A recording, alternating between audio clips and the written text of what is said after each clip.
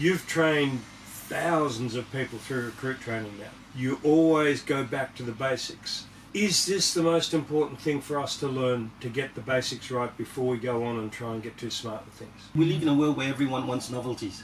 Everyone wants the new way of doing certain things. And I look at every single things in life, it's all about basics. I mean, right now it's the World Cup. I can guarantee you, to warm up, even Cristiano Ronaldo has to run around the field a few times before he's allowed to kick the first ball.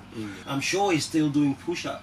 Yeah. I'm sure that an opera singer still goes through the same notes he's been doing or she's been doing for the last 40 years of her life. Yes. And it's the same thing in our field. I truly believe that there is nothing else but the basics. Novelty amounts maybe for that 1%. That 1% of genius that Cristiano Ronaldo can just demonstrate at the right time is all that's required. The rest, it's the basics, mate. He has to run with the ball the same way we all do. I'm sure you haven't seen him hopped on his head all the way to the other side. So everything's still the same. Yep.